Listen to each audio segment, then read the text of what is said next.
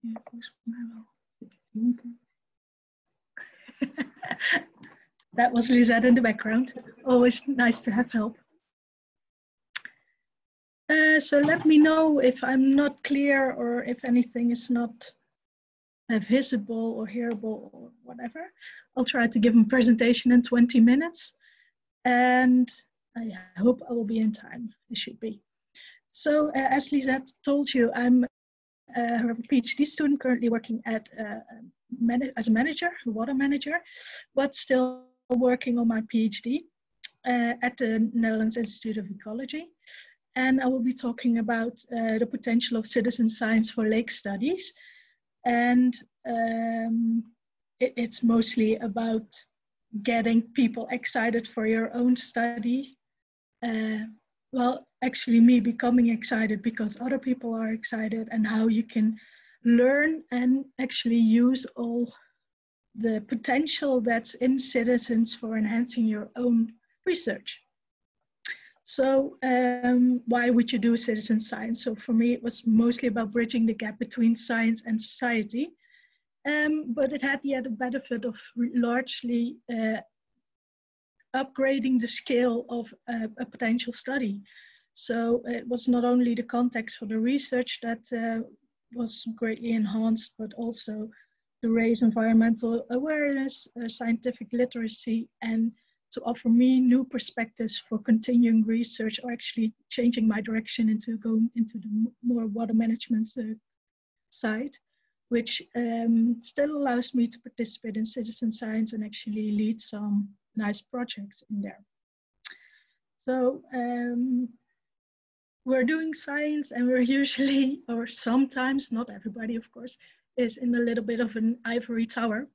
And it's actually really beneficial to talk with the people, the citizens, and get them to understand where their tax dollars are going towards, but also to get them actively involved in what is important for them and what should you focus on in your research. And involving citizens is actually a great way to not only get your research out there, but to educate them, not for in environmental topics, but also to address scientific literacy. And involving them actively indicates, oh, well, lets them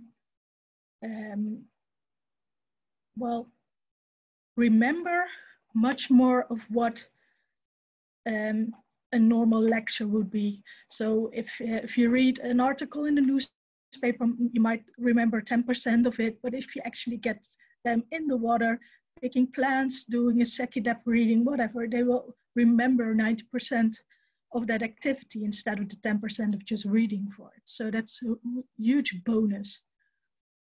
Yeah, it's nothing new. Citizen science, some of the greatest people in history were practically citizen scientists, as they haven't done an official study or actually education for it.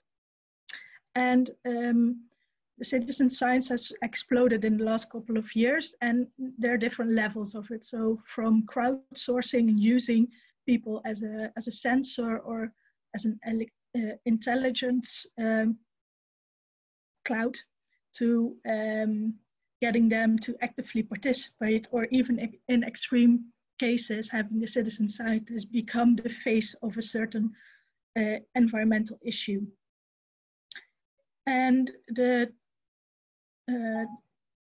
oh, sorry, my iPhone just went on. Technological advancements greatly enhance this interaction between science and citizens, and it allows for the large spatial and temporal coverage that is achieved using citizen science. It can greatly enhance your database, of course. Instead of one person going out there, you have a few hundred to a few thousand people doing the same work and the same dates. Validating of data is much, much easier nowadays than it was 20 to 50 years ago, of course. And you even have the citizens potential of correcting each other. So technology makes it way easier to correct your data and validate it. And of course, the more you do, the more you understand.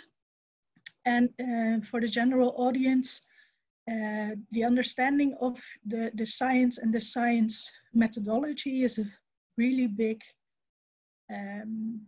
pro in understanding, for instance, the climate change. How would you say it? Seeing what's fact and what's actually fake news.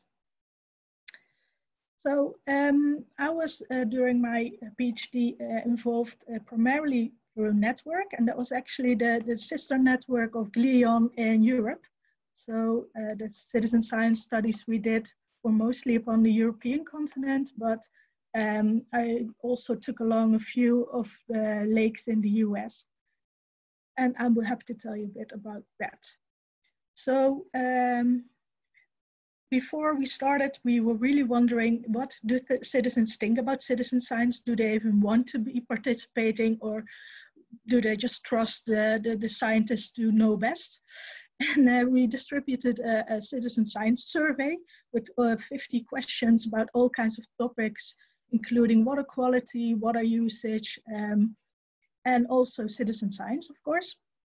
And we managed to get more than 500 usable surveys back to us, and we analyzed that data to see that water is a really important topic for a lot of people. Might not surprise you, but still. And if you make a wordle of all the sentences, or sometimes even little papers, what people think about when they hear the word water and what it means to them, most people indicate that water is life. So very important for life in general, for the environment, for drinking purposes, whatever. There's a second group of people that see water more as a resource. And this difference was seen while analyzing the answers to the other questions as well. So in general, 85% of the participants saw a role for citizen science in monitoring and preserving water quality, which is of course great. But the people that indicated that they saw water as life were even more enthusiastic and wanted to improve their local water quality. And we think it's also a way of stimulating even more activity from the citizens and joining them into more lake science and joining up citizen science projects to stimulate the water is life perspective. And if we look at the whole group, in 45%, they saw themselves potentially playing a role in collecting data and raising environmental awareness. So almost half of them really wanted to spend like 1 day a month actively joining up in a citizen science project. From that on, in that lake, we formed the citizen science working group, and all the scientific partners throughout Europe, they found a citizen group to join up. So we have divers that came from the Netherlands, but also teachers from Italy, fishermen from Ireland, students from Turkey, I think it's also teachers from Serbia, and we brought everyone together in Eastern Europe to talk about what we could do as a citizen science group to study lakes. And so in total, we were at 11 countries and 28 lakes joined in. And together with the scientists and the citizens, we came up with 2 research projects. One concerning microplastics that really underlined how difficult microplastic work is, and unfortunately didn't really result into the type of research we hoped, but it learned a lot of valuable lessons. So I'll be coming back to that one a little bit later. But the other project was actually using something that we all have in our cupboards to conduct research. And that involved a tea bag. So there were some smart people from, I think, Utrecht University in the Netherlands, and also the NEO where I'm working at now. They come up with a cool way to determine decomposition rates in soil, so on land. And they set it up in such a way that it was really easy for citizens or even children, like you see in the picture, to join and do it themselves. And what we thought is, this is a really cool idea. They proved that it worked. Why could you not do it also in water? So for that reason, we thought, yeah, well, what is the difference between water and land? And of course, it is a tea bag. So if you plunk it into water, it will lose flavor very fast. And therefore, we had initially 20 students that came here, and they buried, I think, more than 1,500 tea bags in a local pond to see if we could recreate the methodology used on land. And we could. So that was really cool. So to stimulate a kind of a leaching factor, they placed the tea bags for 3 hours in the water, saw that they lost a really significant amount of weight in that time. And that's how we created a kind of leaching factor, so we could use the methodology in the water. And from there on, we knew that the methodology would work. We had a sort of correction factor and the leaching factor, so we could compare it to the land. And we distributed the methodology through our 11 countries and 28 lakes.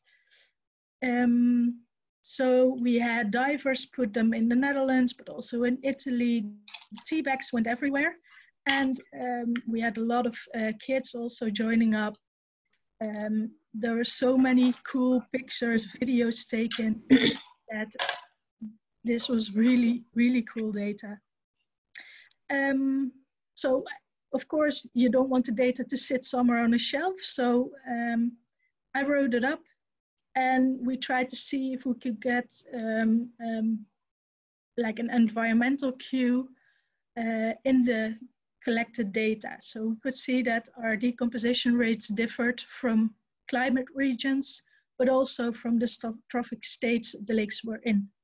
And this is data collected by citizens, so even children, and we can still see it, the cues, and it was really cool to see. At least that's what I thought.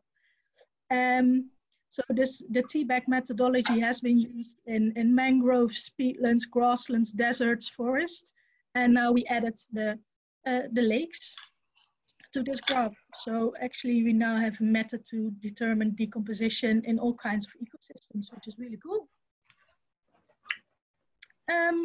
So citizen science in the future is, I think, most citizen science project is still mostly having people send in something that they observe and not actively involved in setting up the methodology or even doing a little bit more technical stuff, which they are really capable of.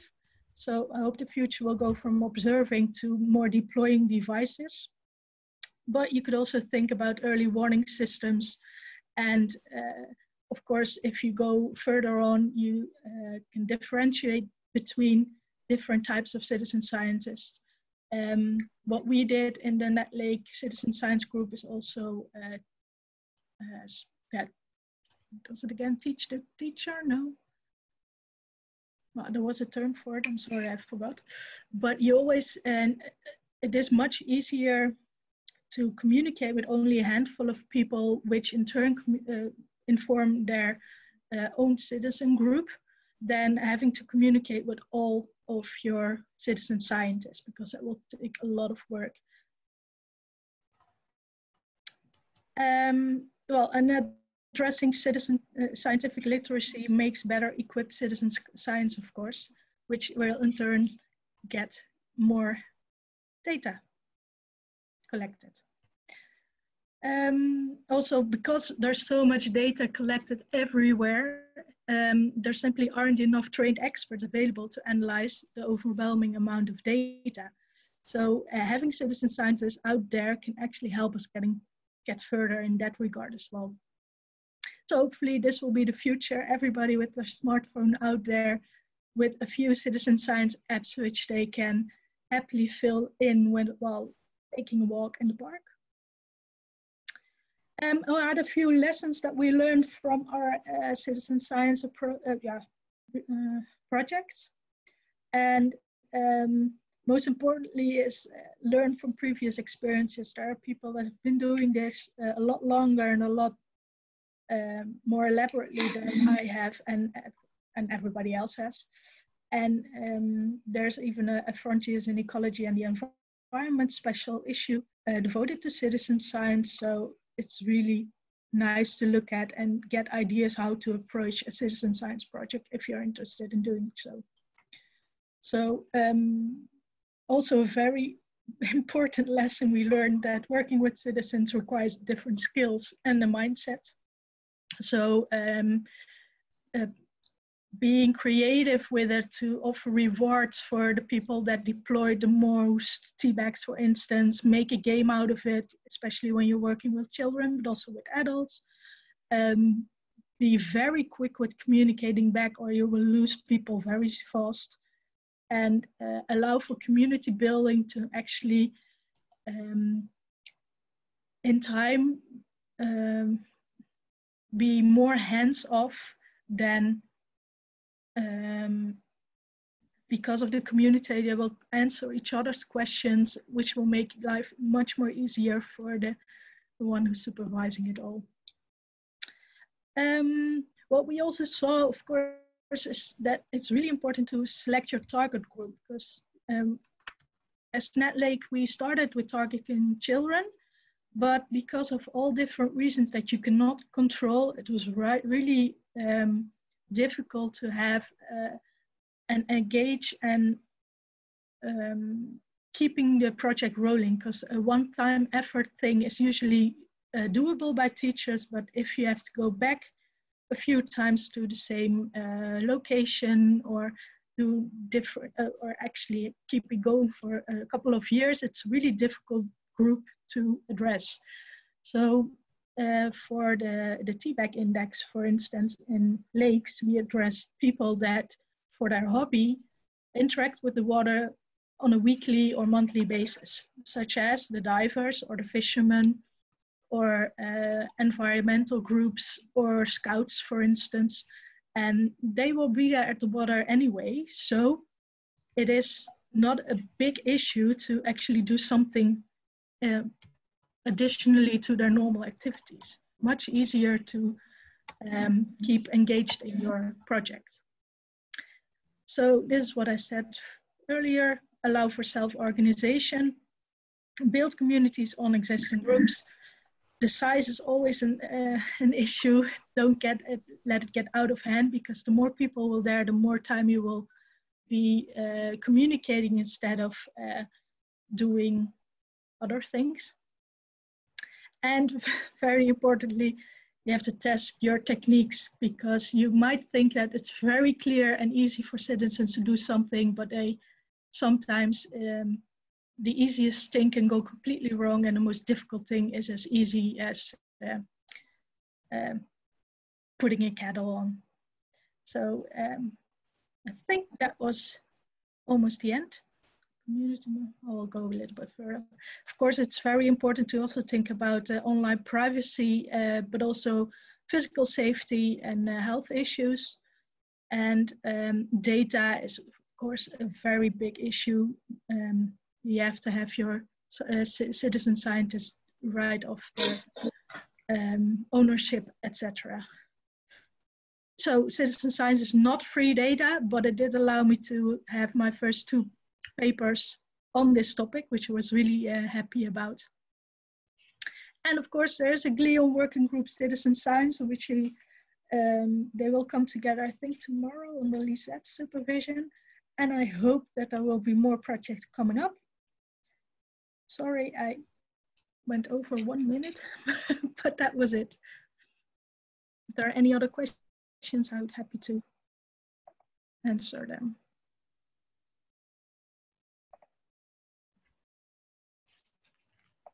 Are there any questions for Laura? If not, I think we should continue. I would have one question then, Lisette. Oh, I can't see that actually, yeah. Yeah. Go ahead. Laura, thank you for the nice presentation. I had one question. One of the arguments you gave for doing citizen science is that you create stronger links between scientists and society, and that would help maybe to strengthen the trust people have in science rather than believing fake news in social media. Yeah.